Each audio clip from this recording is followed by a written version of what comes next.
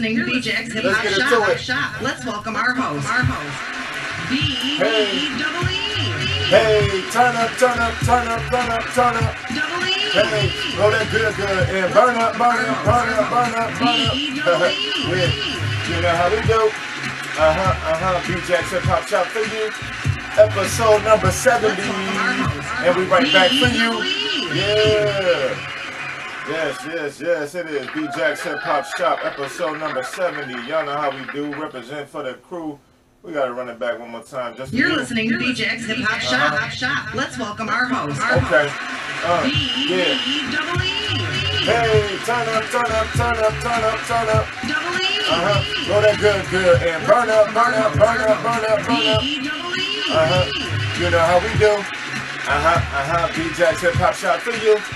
Episode number 70. And we right back for you. Yeah. Y'all know how we do. You're listening to Bjhhs Hip Hop Shop. Episode number 70. Let's get into it. Episode number 70. First and foremost, y'all know how we do. Hit that like, comment, share, all of that. Y'all know how we do, man. It's Bjhhs. Big Bjhhs business right here. Bjhhs Hip Hop Shop, episode number 70, man. We're gonna do a little something like something like this. First, you know, hold on before we go any further. I forgot last episode, so if you support the show, send a little dough, at least $5 or more. Cash app us at B Jackson Profam NT. That's B Jackson Profam NT. Y'all gonna see it on the bottom of the screen for the rest of the episode. All right, now let's do a little something like this. Get some music going. All right, Bjhhs Hip Hop Shop, episode number 70. Let's get into it. Yeah. Let me adjust my mic. Pause. Yeah. I'm a little late with this episode, but that's for good cause. You know what I'm saying? I had to hang with my baby girl for her birthday. You know what I'm saying? 9-year-old going on 19. Shout out to Layla. Happy birthday to my baby girl. Happy birthday to my baby girl early. Her birthday is actually on the 16th of this month. And of course, first and foremost, it is Black History Month. Even though a lot of black entertainers are calling for the removal of Black History Month because they say, we should just enjoy Black history all year round. And for that, I agree. But anyway, I'm only gonna smoke during this during Family Guy section. I'm trying not to smoke so much on camera, alright? My nerves is bad, alright? smoke for my nerves, right? It's medicinal marijuana. It's medicinal, okay? Let me put this out. Alright. Episode number 70, man. Episode number 70.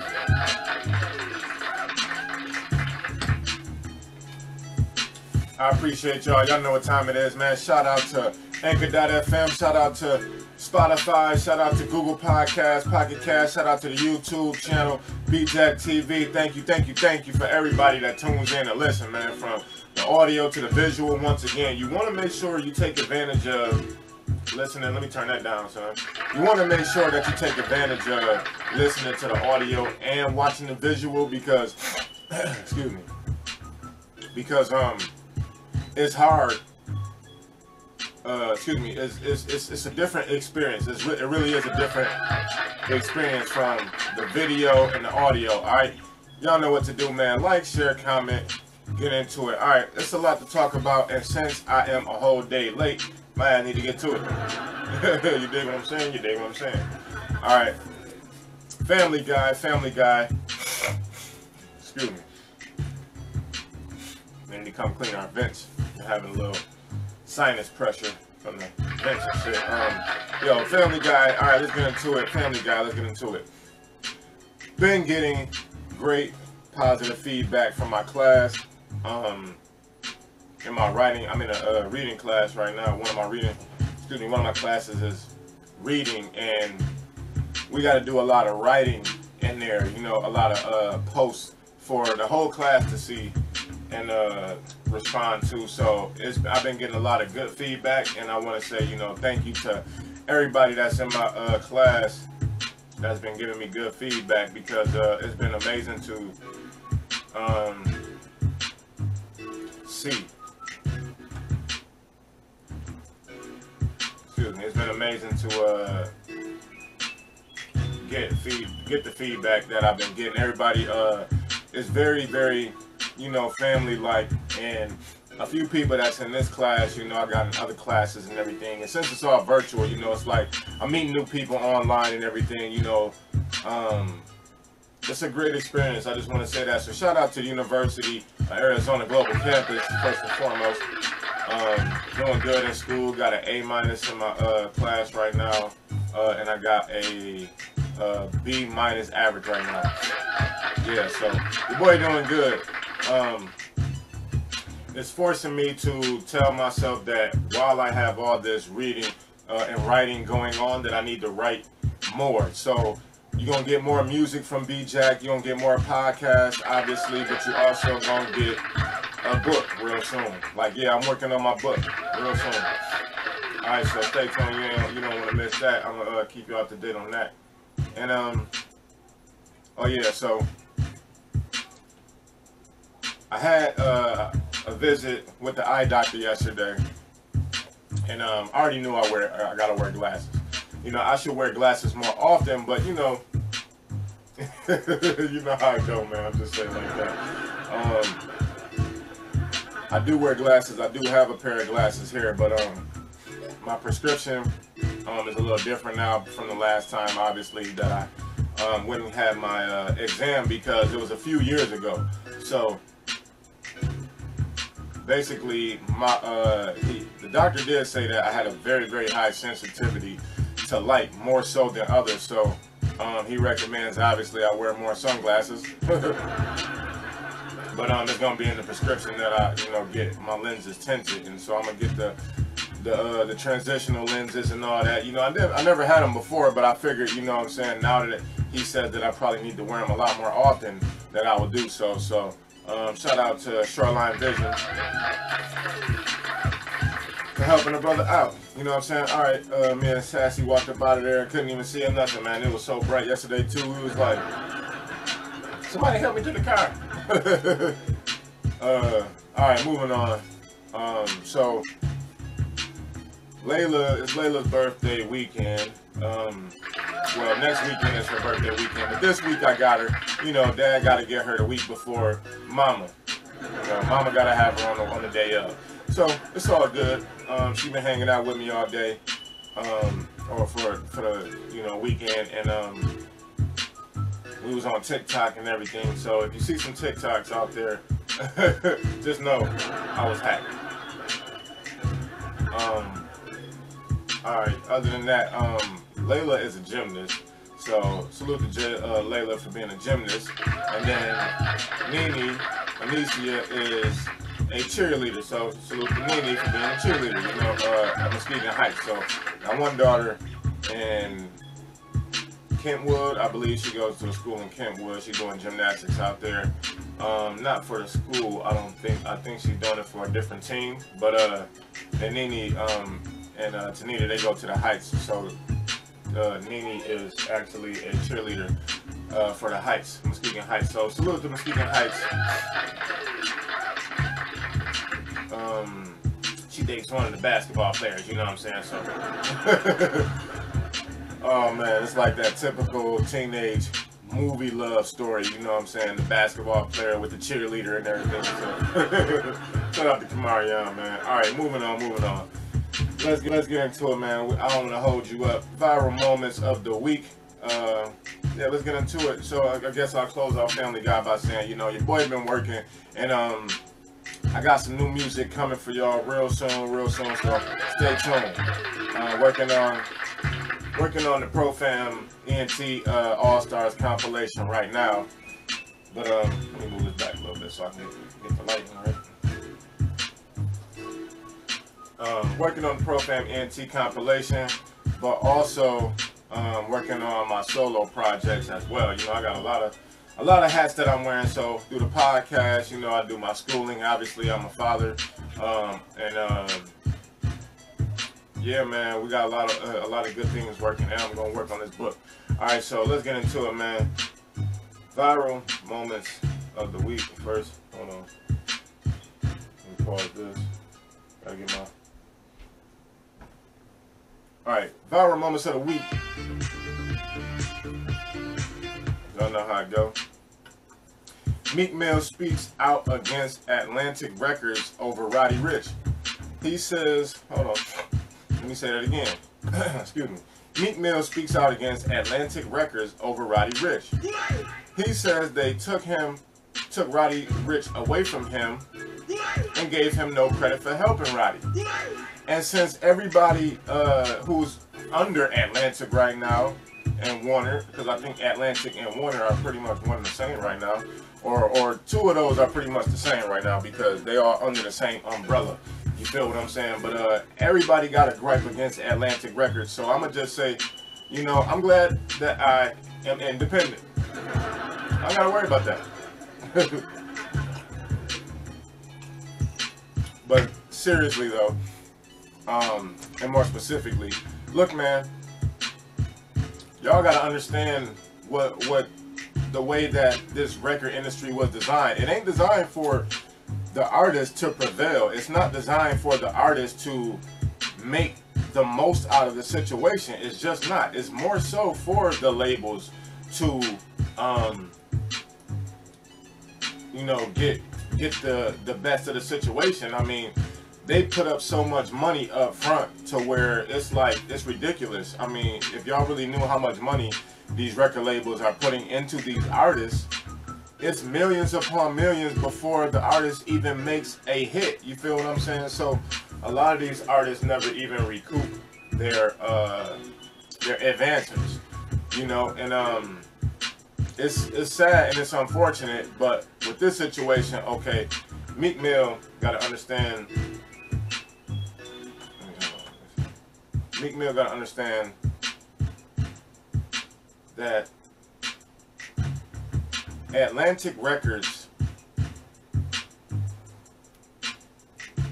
they did what they supposed to do, all right? But what you were supposed to do, Meek Mill, was sign on a dotted line or get it on a dotted line somewhere that you stand to gain some type of either monetary gain, you know what I'm saying? Well, definitely monetary gain, but some type of benefit from this. You should have had it in writing. You know, you can't trust these shiesties, man, the shysters of the industry, because this is what they do.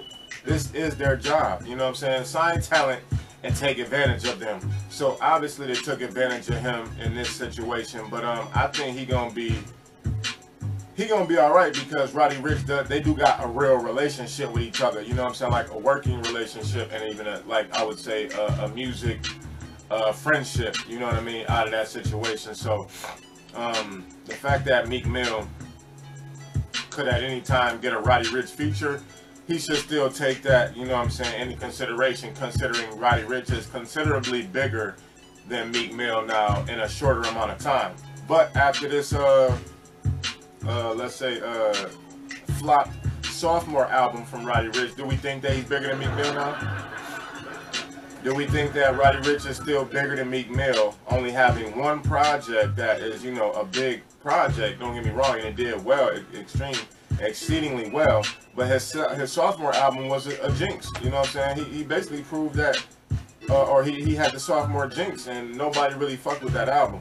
After I went back to listen to it, I'll say that there is more of that album that I like than, you know, I originally thought, you know, upon like first and second listen even. You know, some of that shit grew on me, but that's neither here nor there. Anyway, what y'all think, man? You think Meek Mill should get more props and credit for helping Roddy Ricch blow up? You know what I'm saying? Or you think he should just be thankful that, you know, he was able to help Roddy Ricch and you know, be able to collaborate with Roddy Ricch? What do y'all think, man? Get in the comments, comment and all that. This ain't gonna be one of the questions, but I will pose some questions. All right, moving on, man, because we got a lot to talk about. We got a lot to talk about today. Let's do this. We're gonna get into Nick Cannon apologizing to his kids' mothers for the pain and confusion. All right, so let's get to it, man. Let's see.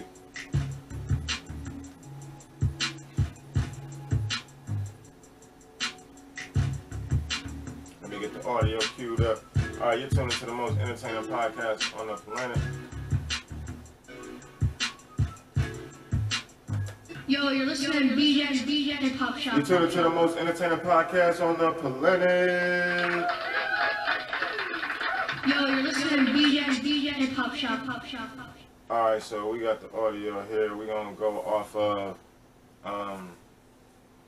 Access Hollywood. You know, I watched the Nick Cannon show, so I saw all of this playing out in real time. Plus, I watched the show, so when he was going through it with the death of his son Zen, like just over a month ago, me and Sassy was sitting here devastated, like, oh man, if we was to lose a child, how it would feel and all of that, like, dang. And then, just after a month or so of the grieving process of that, he's announcing that he's happy to announce that he has another child on the way, you know what I'm saying? And everybody was like, so, excuse me. All right, we're going to play this and then we're going to get into it. I actually would like to take a moment to just be honest and even take a moment to listen and reflect on what I was saying and what's popping and apologize properly. Nick Cannon is making amends. The 41-year-old TV personality expressed regret for how he's discussed private family matters in public recently, telling his daytime talk show viewers on Thursday that he's sorry for not handling certain personal situations more delicately and sending a specific apology to the mothers of his children. And I know I can do better when dealing with delicate and sensitive discussions. So I promise you, I promise the mothers of my children, I promise my family that I would do better and continue to be more understanding, caring, compassionate, like they often show me each and every day through these processes. Nick is currently expecting a baby boy with Bree Teesey. The little one will be his 8th child, and the news comes less than 2 months after the death of his and Alyssa Scott's son, Zen, who passed away from brain cancer in December at just 5 months old. Yeah, no, that was sad. Nick had tearfully shared about the tragedy on air just days after Zen's loss. He confirmed Bree's pregnancy on Monday's show, acknowledging that facing both experiences at the same time has been an emotional upheaval he wasn't sure how to navigate. I can imagine. You can only imagine what it's like to lose a child and then giving birth to another child. You feel me? I've known about that quick, that short, in that short period of time. A while now, before my youngest son Zen passed in December, and so even going through all of that, this was always in the back of my mind, like, when is the right time? How do I share this? No one, we didn't expect Zen to pass away. There's never a right time. All of the news was so unexpected. So to kind of figure out a chronological order or hierarchy, it kept me up at night. Earlier this week. Yeah, man. So that's gonna be the question, man. What do y'all think about Nick Cannon having another child so soon, so shortly after the loss of his son, of his 7th son, Zen? In the comments, man, and on Anchor.fm and Spotify, in the comment box for the community, go ahead and comment what y'all think about this whole Nick Cannon situation. Do y'all feel like he needs to apologize for the way that he's living? Meaning, clearly he's not in a he's got to be, he's literally polyamorous. All right, he just had the loss of his son Zen with one woman, and now he's saying, he's having a whole another baby, his 8th child, with a whole another woman. Do you care about this at all? You know what I'm saying? And do y'all think people should just mind their business? But the question I'll put down there is, do y'all think Nick Cannon should apologize for his way of life? Do you think he should apologize? Because I don't think he should apologize to anybody but his kids' mothers. You know what I'm saying? For maybe hurting them, for maybe being insensitive to them. Because I don't think nobody else really cares. Everybody else is having babies out of wedlock, and they ain't able to take care of their kids. They can't pay child support and everything. Nick Cannon at least can pay financially. and can pay to have other people around his children and the baby mother so that they're well taken care of and everything. But what do y'all think, man? Do y'all think that, you know, Nick Cannon is insensitive to his baby mamas at all?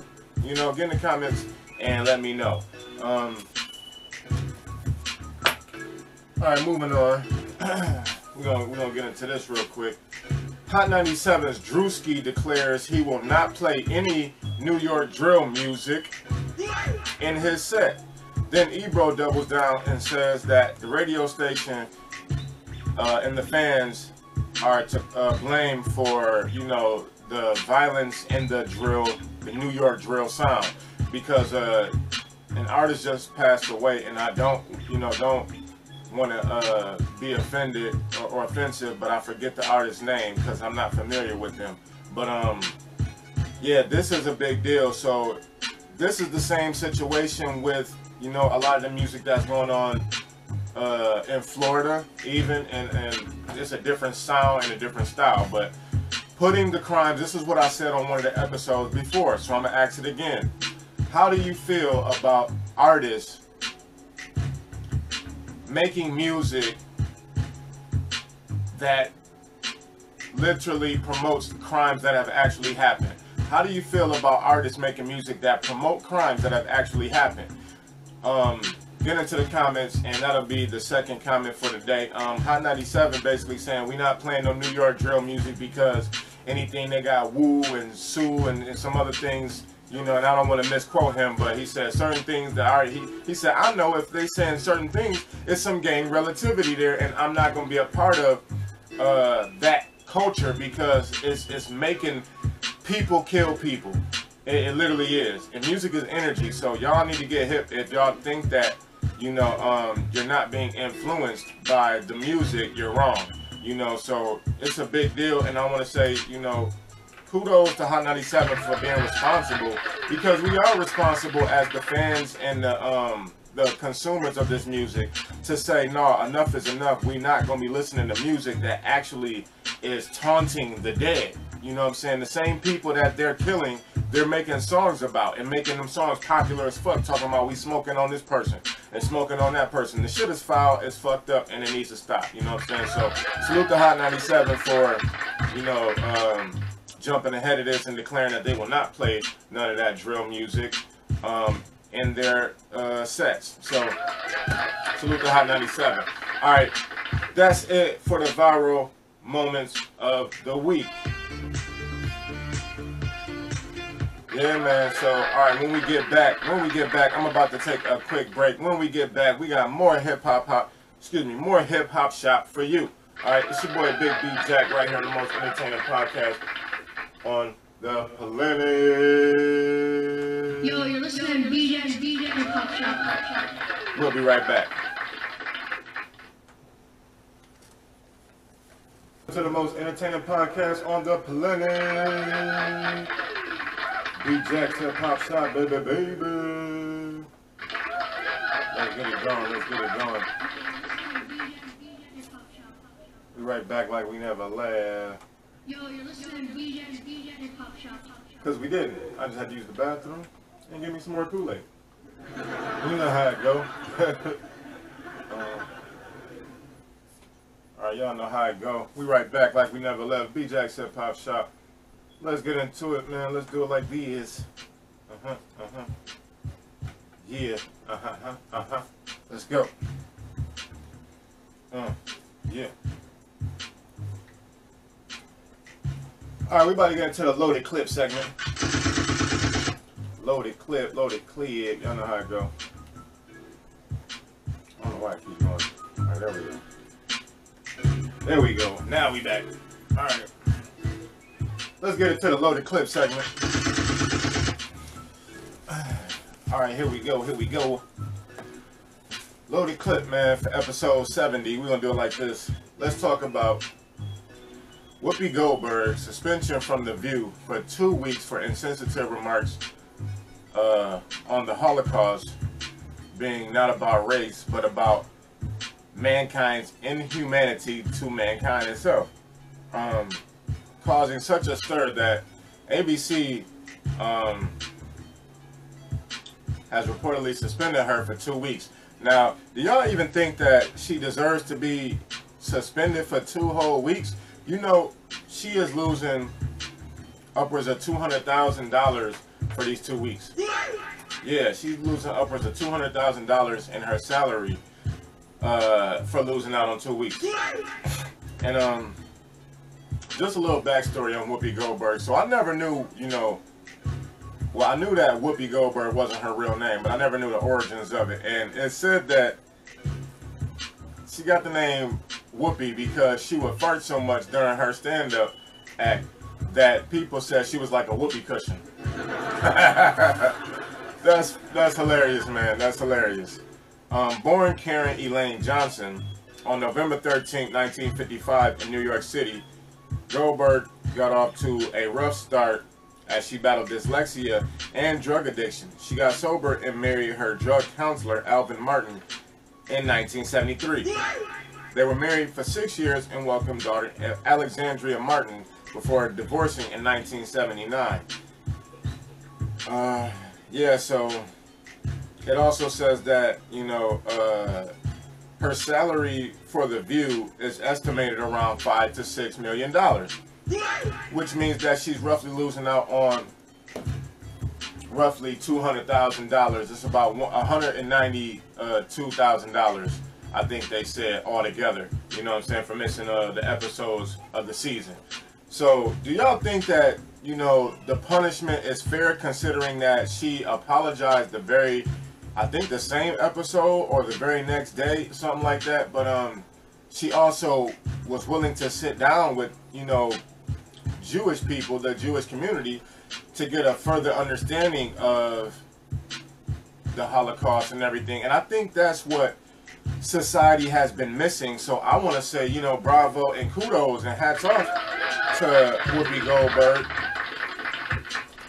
If you're on YouTube, you see I'm rocking a baldy. That's another story for another day. I'm getting into character, okay? Anyway, Whoopi Goldberg, you know, I don't feel should have been punished in this way. I feel like there shouldn't be a punishment for somebody correcting their own mistakes and then owning up to those mistakes and literally, let's say, opening up that conversation, because I feel what's missing, that's what I was getting to. I feel what's missing in society is the ability to open up those conversations with the likes of the people who feel offended in the first place. Excuse me. I'm gonna say that again. I feel like what's missing in society is mankind's inability or unwillingness to want to open up that conversation, period. Meaning, when we are when most people get offended, they want to be offended and then run off and you know, let's say call a person out who they feel offended by, but they never actually allow the person who is the offender to not defend themselves, but to, you know, correct their behavior if they so choose to, which a lot of times people don't choose to correct their behaviors. People want to stand on what they believe in, even if they're wrong. A lot of times people they'll say, you know, no, I'm right because I could have been right. Then they get home and they say, you know, I was wrong, but I'm never going to admit that. You know what I'm saying? So I feel what's wrong is, or what's missing in society is exactly what she did, which is, you know, open up the conversation with the Jewish community so that she could get a further understanding of how they felt about the situation, because, you know, we're outsiders looking in if you're not of the Jewish community. You know what I'm saying? But anyway, do y'all feel like it was a suitable punishment, I guess, is the question that I'll ask. And I'm not gonna put this in the community box, but y'all can get in the comments and even in the community box if there's room, you know, and just answer that question. But get into the comments on YouTube, Bjhhs TV, subscribe and all that, man. And really talk about this, and let's talk about how this conversation for me opened up the conversation that we should be having more conversations so that everybody could get a clear understanding of how we look at each other and how we look at each other's history, and how we want our history to be looked at and viewed at, you know. So it's a deep conversation that is not going nowhere, because this is about race, religion, and a whole bunch of other things that, you know, we are always going to be juggling and dealing with in this country and in the world, because it is a melting pot now. Everybody is not just one size fits all. You got, you know, black and Jewish people, you know, you got Jewish and you know, Asian people, you know, it's all types of different, you know, blends of people and mixes of people. So we're at a point in society where a lot of things should be spoken on, and one of those things is history and how it should be dealt with and how it should be spoken of, and how, you know, who's the gatekeeper of the history for each group. It should be that group, you know what I mean? So I feel like, you know, while Whoopi Goldberg's remarks may have been insensitive, I don't feel like, you know, her being suspended for 2 weeks was an appropriate reaction. I'll say that. I don't feel like it was an appropriate reaction. I feel like the proper reaction would be to have the Jewish community come on the show and assist her in understanding why they feel differently than her perspective. You feel me? That's and honestly, I can leave it at that. You know, Whoopi Goldberg is a very beloved actress in hip-hop, in Hollywood, not just of the black community, but period. You know what I'm saying? She's done movies with everybody from Patrick Swayze to, you know, you name it. She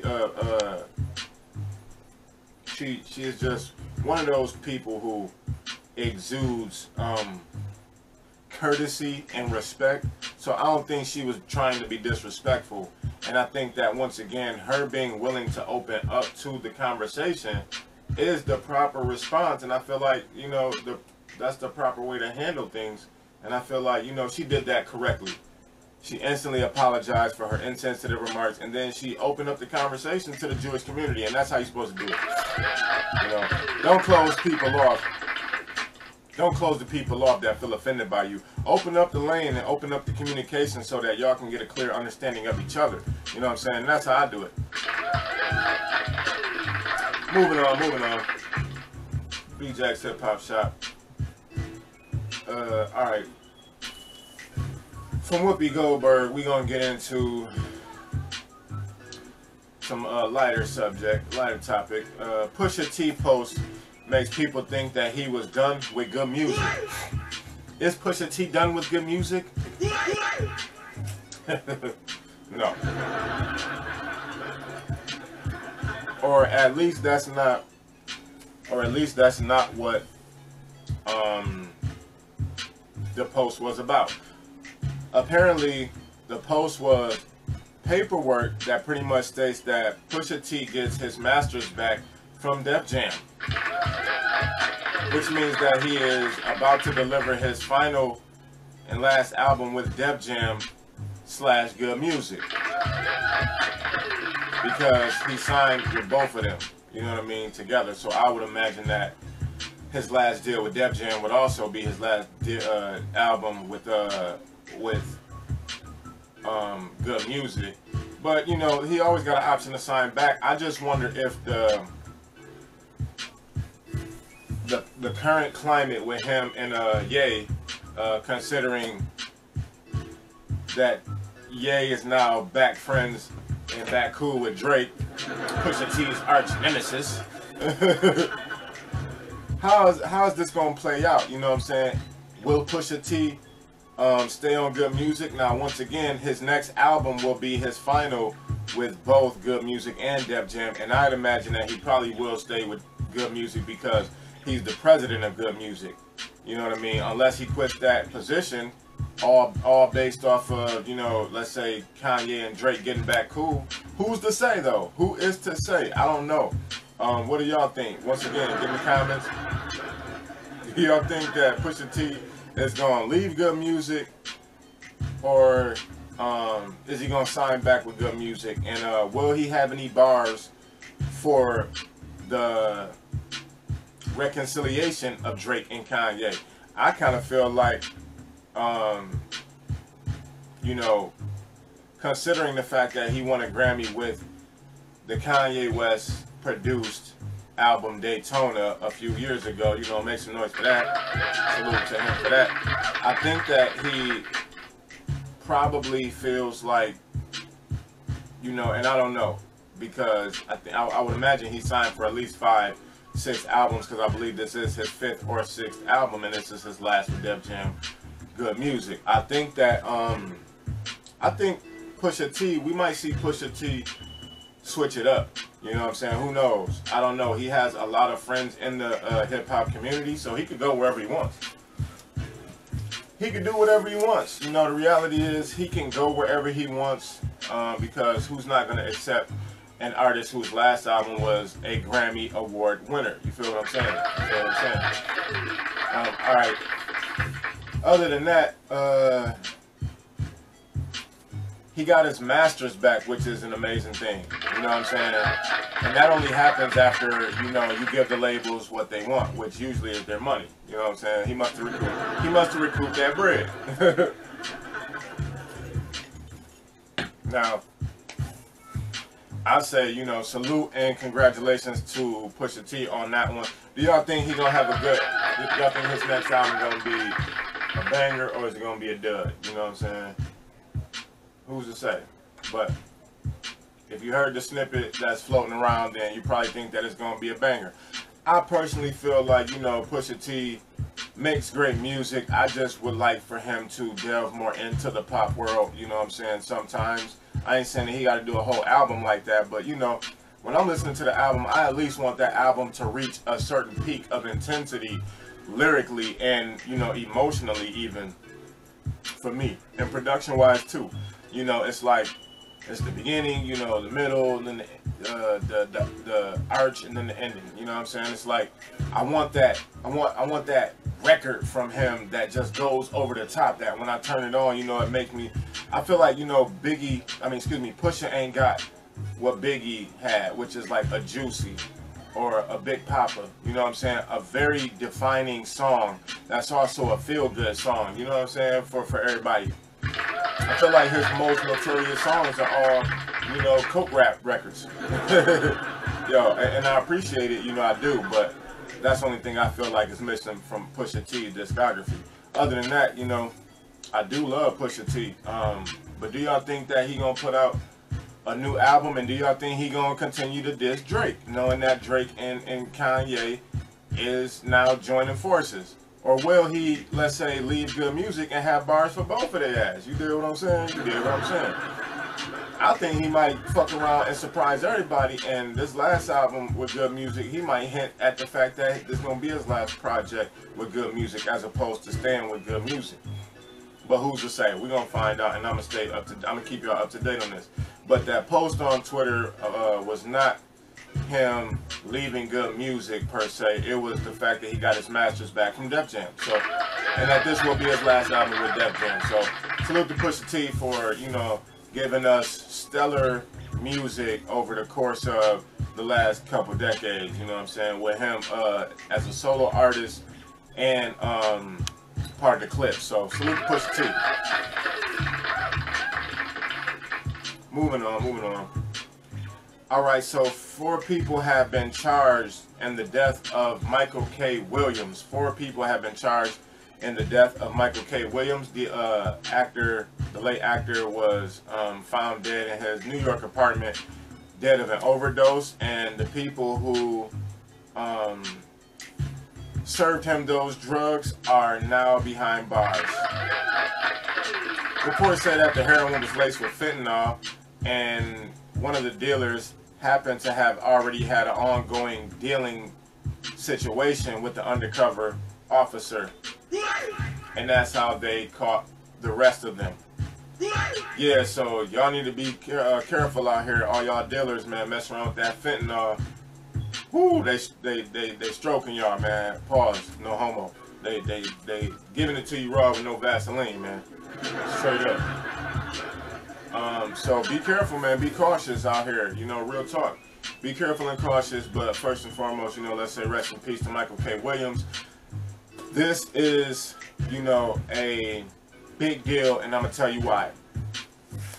Michael K. Williams was not the first actor to die of an overdose. He's not gonna be the last one.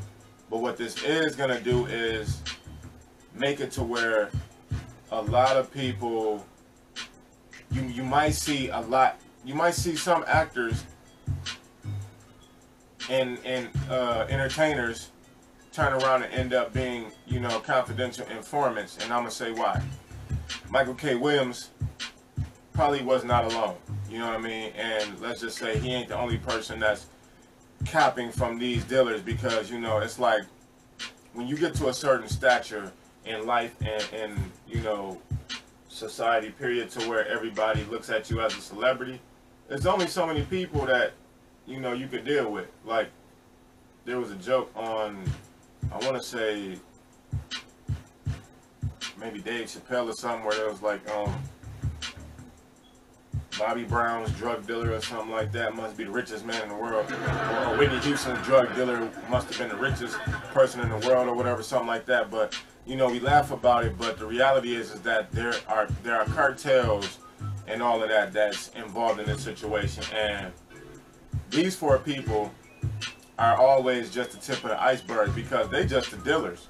There's other people that's behind them and all of that. So this is probably going to lead to more deaths. I mean, not more deaths, but excuse me, more arrests in the future related to, you know, this group of individuals dealing more drugs to other actors and stuff. And, you know, I'm telling you, this is something that is setting a precedence, because it's one of the first times that we've had a very popular actor die of an overdose, and so quickly we see the turnaround of them catching the people who are responsible for it, for dealing the drugs that killed the actor. You feel what I'm saying? So stay tuned, man, because I'm gonna keep y'all up to date on this whole situation. They lacing everything with fentanyl, man. I'm reading reports that they lacing marijuana with fentanyl. You feel what I'm saying? It's like, how you lacing the weed with fentanyl? It's crazy, man. And they saying like a little sliver of that stuff could kill you. You know what I'm saying? So y'all gotta be careful out here. All y'all people that do, you know, any type of hard drugs, you know, who are addicted, you know, I would just say to y'all, you know, get some help. If you are addicted, you know, wouldn't want nobody to die from an overdose, especially an accidental overdose, because a lot of these people don't know that they're buying fentanyl-laced drugs. You feel what I'm saying? So you got to be cautious. You got to be safe out here in these streets. Real talk, real talk. You got to be safe. If you yourself or anybody else is addicted to drugs, you know, there are hotlines in your area that you can hit up to seek help. You know what I mean? So if you are an addict and you think that you need help, or you know somebody needs help, Google drug addiction counseling and services in your area. You know, I want to throw that disclaimer out there at the end of this conversation, because Michael K. Williams, you know, passing away from an overdose of heroin laced with fentanyl is a big deal, and it should be reflected, you know, that he's a black man, once again, probably living in a high-rise, very spiffy neighborhood in New York, because he is well off, you know. So this can happen to anybody, you know. So once again, you know, if you or anybody are experiencing drug addiction or alcohol addiction, you know, there are counselors and people in your area that can help you. Please Google just, you know, drug addiction and things like that. But yeah, man, what y'all think about this? The 4 people that are charged with the death of Michael K. Williams, how much time y'all think that they should get? You know what I'm saying? Y'all think they should get life for this? You know, they killed somebody, you know, whether accidentally or not. You sold him drugs and he passed away. You know what I'm saying? So what y'all think about that? All right, I'm gonna take a quick pause for the cause, And when I come right back, I got one more topic in a loaded clip, and then we're going to get into some music, man, for this week. There's a lot of music that came out this week. We got new 2 Chainz. We got New York Gotti. LMA came back to the music scene this week. You don't want to miss that. All right, stay tuned. It's your boy, Big Bjhhs. Bjhhs Hip Hop Shop, baby, baby. We'll be right back. There we go. All right, we back at it. Getting back to the loaded clip. This just happened like yesterday. Awkwafina, y'all know the Asian actress. Let me see. She go by Awkwafina. She's a comedian. She's an actress. I know you've seen her in a lot of things. I mean, I'm trying to think of one specific thing that she's known for. She plays Nora in something. Maybe that's the name of the show. But anyway.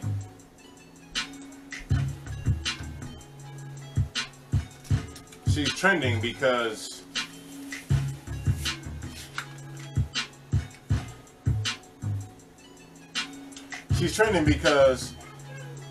she's getting called out by people that say that she's using black scent and Av in her comedy to a negative degree. And so she put up this big post, and I don't know how it started. You know, I'm gonna be fair and I'm gonna say I don't know how it started. I was looking for it, but what I found was even more interesting. So I have a YouTube clip pulled up of this guy breaking it down, and you know, I'll just say this. I'm gonna read her comment first, and then I'm gonna play the clip, and then we're gonna get all the way into it right here on Bjhhs Hip Hop Shop. Load the clip, baby, because this is a big deal. Awkwafina is a comedian that I like, you know what I'm saying? Actually, like, I see her in a lot of things, and I'm trying to remember specific things that I've seen her in, but I kind of like the fact that she acts like a New Yorker. It's something, to me, I didn't think that she was acting like she was black. I felt like she was acting like a ghetto New Yorker, realistically and honestly. But people are calling her out for her black scent and her Av, you know, which is African American vernacular. I forgot what the last part. My bad. I was supposed to be on it. But okay, here we go. So I do have an article by the Hollywood Reporter, and I'm gonna read the Hollywood Reporter's article, and then I'm gonna get into it. So, Awkwafina addresses black scent, Av, and cultural appropriation criticisms. In a lengthy message published to Twitter on Saturday, Nora Lum acknowledged the fine line between offensive and pop culture, but claims her use of Av never was meant to mock, belittle, or to be unkind to black people. That's what she said. I'm just quoting, telling y'all what she said.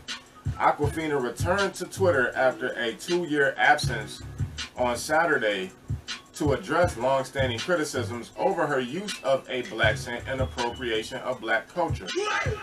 In a statement that also indicated that she would be retiring from Twitter, the Crazy Rich Asians in Shanghai and the Ten Ring Star denies that her use of Av, or African American Vernacular English, as well as her black scent, a voice that stereotypically imitates forms of black American dialect, were meant to mock black people.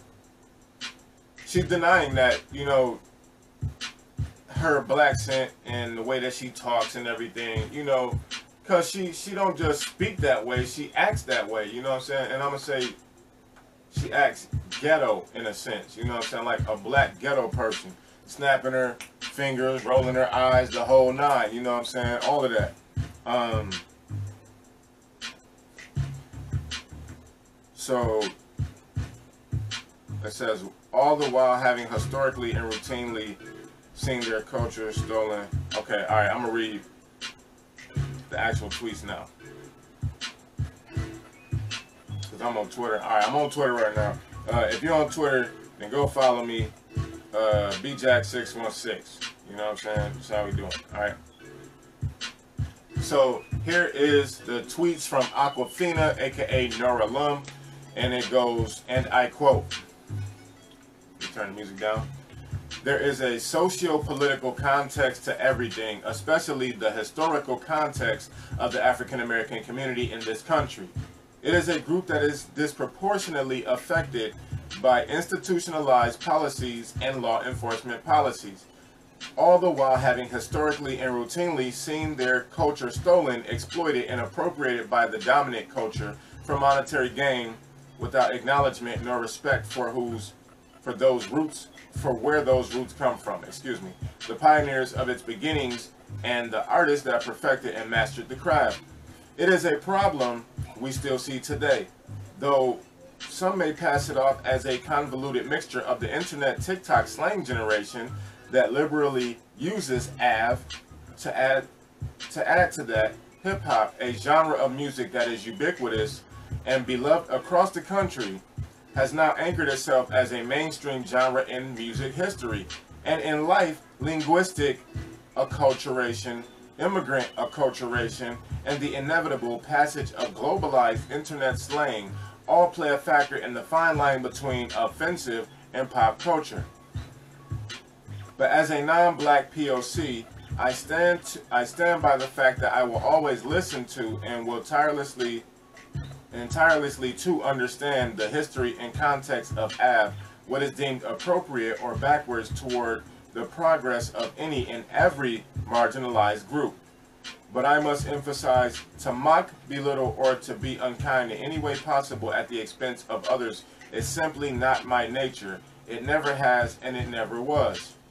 My immigrant background allowed me to carve an American identity off the movies and TV shows I watched, the children I went to public school with, and my undying love and respect for hip-hop.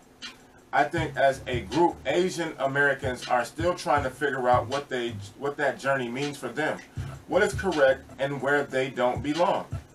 And though I'm still learning and doing that personal work, I know for sure that I want to spend the rest of my career doing nothing but uplifting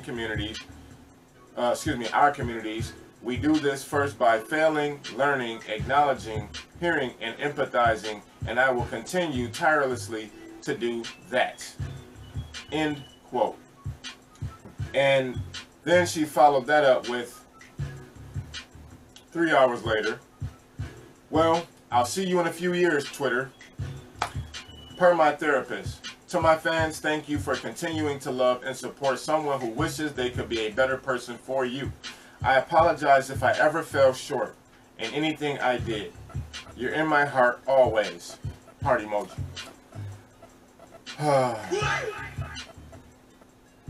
That was the half-ass apology right there. Yeah. Because it says, and I quote once again, I apologize if I ever fell short in anything I did. That's not acknowledgement. That's saying, if you think that I was wrong, then I was wrong. You feel what I'm saying? I get it. I get it. To clarify, she continues, she came back with another post real quick. She came back with another post to clarify, as she stated. Excuse me. To clarify, I am retiring from the ingrown toenail that is Twitter. Not retiring from anything else. Even if I wanted to and I didn't drunkenly hit someone with a shoehorn and now escaping as a fugitive. Also am avail on all other socials that don't tell you to kill yourself. End quote. That was Aquafina's apology for her black use, her black scent use and essentially cultural appropriation and majority of her comedy. Research Aquafina, do your Googles, and you'll see that majority of her comedy, whether it's movies, whether it's her stand-up, she does have a very cultural appropriate sort of shtick. Period. Like it's like that's her thing. I honestly thought it was like because she was from New York, you know, because like whatever show that she's on where her name is Aquafina or whatever, any freaking way, I'm gonna have to look that up. Let me see. Hey Siri, show me Aquafina. Searching for Aquafina on the iTunes store.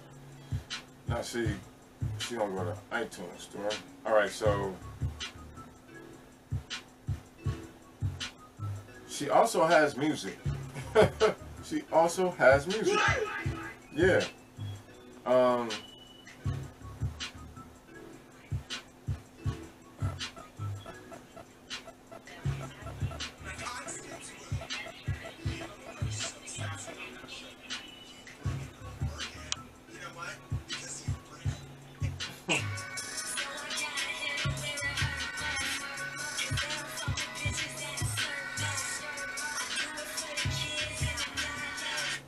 All right, yeah, that's all I need to hear.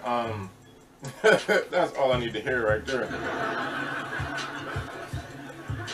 So it's safe to say that majority of the things that Aquafina does appropriates black culture, but a lot of things do, and a lot of people do. Once again, she is how old? Let's see, how old is Aquafina? What's that?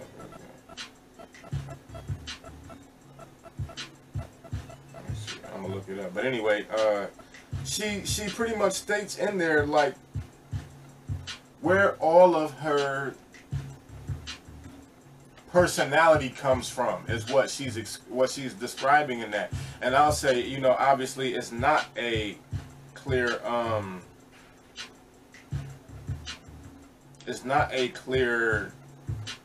and definitive apology per se, but I think that what is interesting is that she was telling us that this is America. This is America. And since hip-hop is now what used to be rock and roll, you know, the most popular culture, the most popular music in pop culture, essentially, that this is where she learned to be this way. And I don't know if that makes it easier on me or harder for me. But I do think that it is a plausible and a real explanation of who a lot of us identify with as in this country is more so with the music that we listen to, and like she said, the movies that she listened to, being an immigrant. You know what I'm saying? She's a POC immigrant, as she said, as she stated herself. So what do y'all think about this? Matter of fact, this gonna be the main one in the community for Anchor and Spotify. Specifically for y'all. Do y'all honestly, because this is going to be the biggest thing all month, trust me, because it happened literally 5 days into Black History Month. How could you not see that it's going to be an issue? How could you not see that was going to be a problem for you?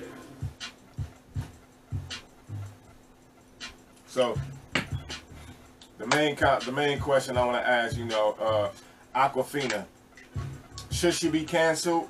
Is she appropriating? Do y'all feel like Aquafina is appropriating black culture with her form of comedy in the way that she is expressing herself through, let's say, hip-hop slang and mannerisms, the whole nine? Like, she is it's hard to say she's just appropriating a culture if she has literally been influenced by it her whole life. You feel what I'm saying? That's the difference, and that's why we gave Eminem a pass for being such a ill rapper. Not a pass, I don't want to say that, but why we give Eminem credit, because he doesn't try to act like he's black. You feel what I'm saying? He is who he is. He could just rap his ass off. He ain't the most ghetto person if you hear him speak in his normal voice, though. You feel what I'm saying? So, but anyway, what y'all think about this? Is Aquafina, should she be canceled? You know, is she appropriating black culture? Do you feel like she's, insensitive to black folks who say that she is, even? You know, because at the end of the day, the people who are offended, depending on what it is, you know, tend to be right, you know, most of the time. So get in the comments, man. Tell me what y'all think about this. Is Aquafina, aka Nora Lum, has she been appropriating black culture? Do you think she's been appropriating black culture, or do you think that this is just who she is, being an immigrant and moving from, you know, wherever she's from, to New York and growing up in New York? Hip-hop, New York is significantly hip-hop and has been for the last 20, 30 years now. So, therefore, if somebody comes from another country and all they know is New York English, it's no different than if I moved to London, let's say, and all I know then would be, let's say, what the people in whatever town that I moved to, their type of slang would you know, sound like. So it's hard, man. I'm gonna just say, I'll reserve judgment. I do feel like it is bad timing, considering, once again, man, it's Black History Month. You can't be sitting around acting like black people during Black History Month and don't think you're not gonna get attacked. They coming for you, you know what I'm saying? But I feel like Awkwafina, you know, expressing the fact that this is who she is, I think is a good thing, is a good start. I do feel like, you know, we need to see her with some of her black peers amongst Hollywood who, you know, can ask her some hard-hitting questions that she needs to answer for the rest of her fan base and for the rest of the world who probably just want to hear the answers. You know, because while I am a fan of hers, I'm a casual fan, because obviously I can't even tell you what the name of the show is that I knew her from originally. But she has a lot of things that she does comedy-wise, and so I know her from that. Anyway, all right, moving on, man. Moving on. Let's get to it. We're going to keep it going. Awkwafina, man, they're trying to cancel her, but she basically left Twitter any damn way, so can you cancel what isn't there? I don't think so. Alright, let's get it going, keep it going. New releases, man. Alright, we got new music. We got new music to talk about.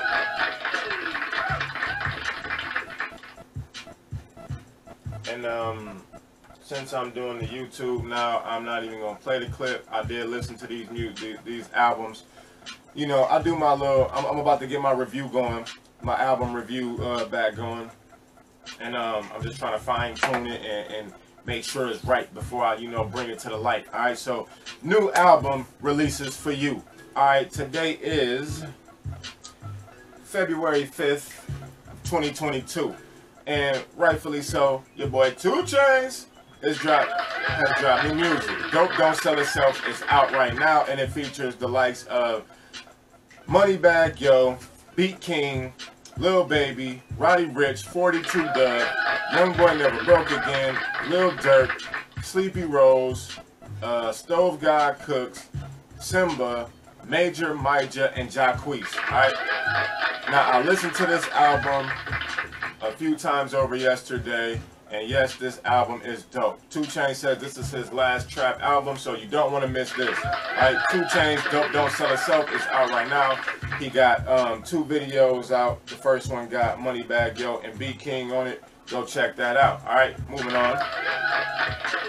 Next up, we got Memphis legend, and the boss of Memphis, the boss of the North, Yo Gotti, Free Game, Side A and Side B. Now, one side is all Yo Gotti except for one feature with Shenseea. That project, that part of the album, I really love. Yo Gotti is on point with it. The production is on point. Lyricism on point. He did a good job of putting the songs in the right order and everything. The other part of the album has all the features on it, and the features include, obviously, CMG affiliates and artists 42 Dugg, ESTG, Moneybagg Yo, Black Youngster specifically. But then he also got Kodak Black and then Shenseea to round out the whole project. All in all, it's 22 tracks. It is a double album. And like I said, the one side that got all just Gotti on it, except for the Shenseea feature, that's the one that I rock with the most, but the whole project is pretty fucking dope. Yo Gotti delivers a solid album. CM10, Cocaine Music 10 is 10 is out. It's out. It is dope. It's a double album. Go check it out if you haven't. Like I said, I'm not gonna play it because we're on YouTube now. Subscribe. Make sure you subscribe. and I don't want to get no strikes. So I'm only playing music that I produced. You dig what I'm saying? You dig what I'm saying? All right. Plus, they don't pay me. You know what I'm saying? Oh, also, the artist who won the Dollar for Dollar Challenge or has been announced by being featured on the project, and his name is 10%. I'm gonna have to look him up, but 10% is a hell of a name. But shout out to 10% for winning the contest. All right, let me see. Let me search him real quick. Yeah, so go check out Yo Gotti CM10. I haven't heard of the guy. I ain't even gonna look him up right now. I'll look him up for later. Actually, let me see. I'm gonna look him up on Twitter real quick. Let's look him up on Twitter. You gotta be on Twitter. All the artists. The new artists on Twitter. 10%.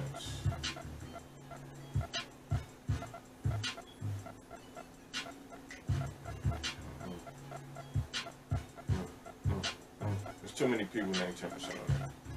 Too many people named 10% on Twitter, so I'll look them up another time. But salute to 10% for winning the Yo Gotti Dollar for Dollar Challenge. Y'all heard about it, y'all seen it, y'all hear it everywhere. He had people in the prisons doing the damn challenge, yo man. Salute to Yo Gotti. Dope ass way to build a buzz for your album, your last project. He's saying this is his last project. Now 2 Chainz said that was his last trap album, but this is gonna be Yo Gotti's last album overall altogether, and rightfully so. He's put in time in this game over 20 years, and now he got the likes of 42 Doug, ESTG, and Moneybagg Yo to sit back and executive produce. So salute to Yo Gotti. I'm rocking with Yo Gotti since I was a teenager. Real talk. Alright, moving on. We got singles, new singles. Nicki Minaj and Lil Baby, Do We Have a Problem, is #1 on trending. Go watch the video. It's like a mini movie. Alright, Nicki Minaj and Lil Baby, Do We Have a Problem? That video is dope. The song is dope itself. The song is really dope. Nicki Minaj is back, if y'all was wondering. If you was wondering, Nicki Minaj is back. Okay, what I'm saying? And she came back with 2 joints. Actually, there's another song called Bussin' with Lil Baby that's in there too. But anyway, you know, she broke it down with Zane Lowe from Apple Music. Go check that podcast out. Yo, she's on a run, so I do believe that we're going to get a full-length album from the Queen, Nicki Minaj, pretty soon. The video features Joseph Sikora from Power and the new show Force that's about to jump off on Starz, so go check that out if you haven't. It's actually, I think Force is going to start tomorrow. Actually, yes. So check that out. It's Black History Month, baby, so, you know, it's all about empowering the black artists and creatives and the businesses and everything. So, yeah, man, salute to Nicki Minaj making a comeback during Black History Month with Lil Baby. Dope-ass video. Go check it out. Moving on, next single that you got to listen to is King Von and 21 Savage, Don't Play That. Now, I will say, full disclaimer,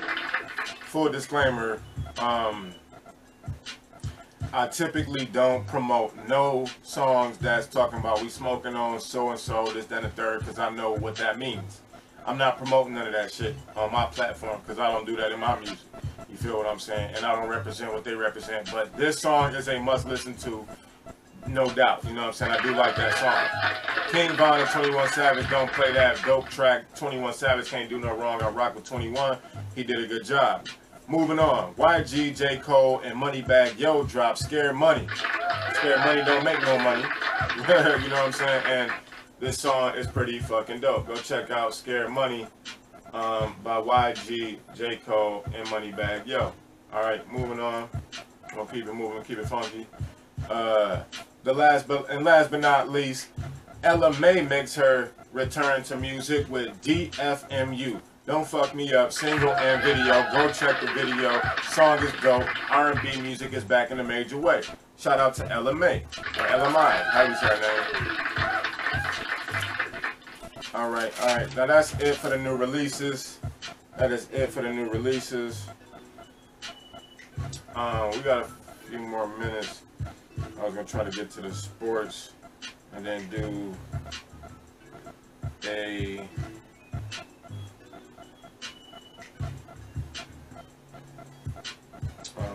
level up your lifestyle. All right, so here's what I'm gonna do since it's 25 minutes in. We're gonna do it like this. It's Saturday.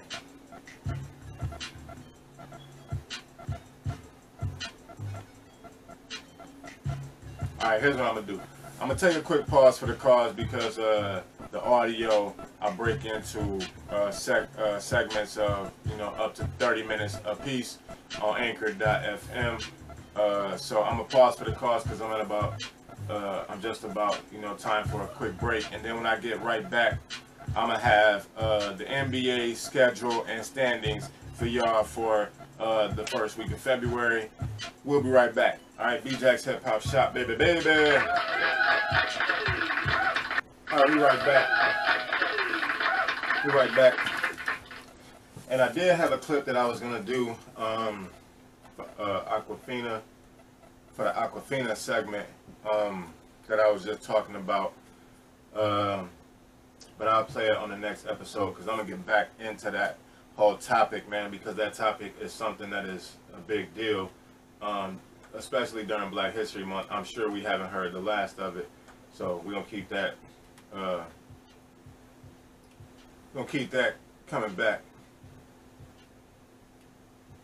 We'll come back to report on that at a later date. All right, here we go. We're going to keep it moving, man. We're about to get up out of here. But before we go, we got sports news. All right, sports news. We're going straight to NBA.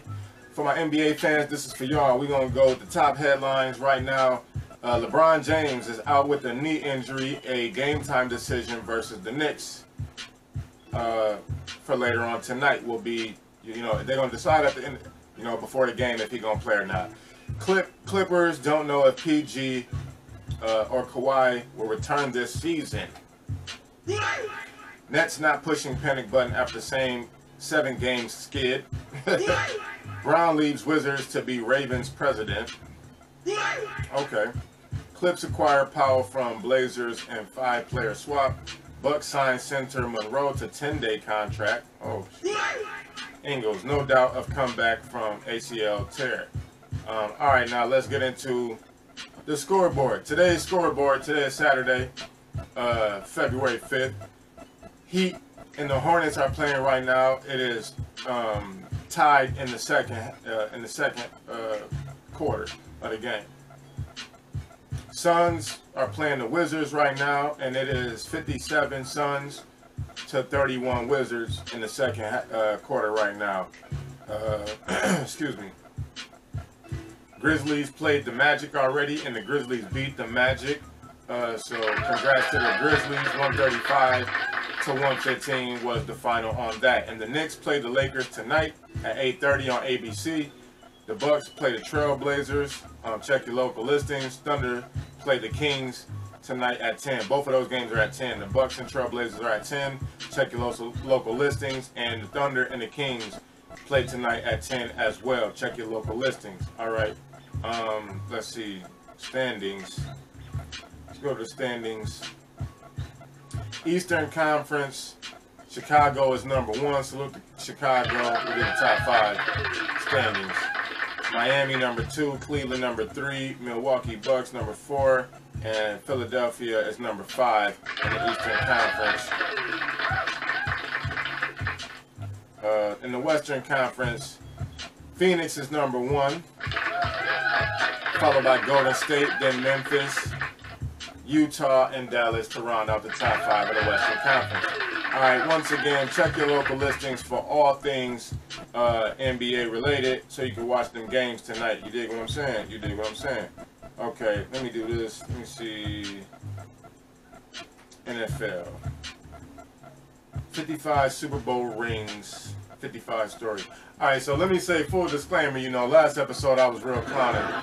I was clowning, and I had said like 3 different numbers for the Super Bowl. Man, I was like 31, 41, whatever. I didn't even know. Excuse me. That was the wrong number, obviously. It's the 56 Super Bowl. It's the 56 Super Bowl, y'all. So my bad. No, I haven't been watching a lot of football. I'm gonna just keep it at that. Get ready for the NFL offseason. That's all I'm gonna say. Get ready for the NFL offseason. not much to really say about NFL right now. Super Bowl 56 is February 13th. That's next weekend. Yeah, man, we might have a little Super Bowl party. The Los Angeles Rams versus the Cincinnati Bengals, man. Super Bowl 56 is next weekend. Who y'all got, man? I'm going with Cincinnati Bengals just because it's Midwest. You dig what I'm saying? All right, we're going to do Level Up Your Lifestyle, and then we're going to get up out of here, man. It is Saturday, February 5th. I'm going to hit the bar tonight. I ain't been out in a while.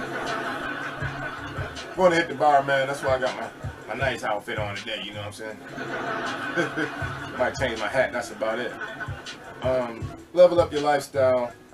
I'm going to say it like this. Sometimes in life,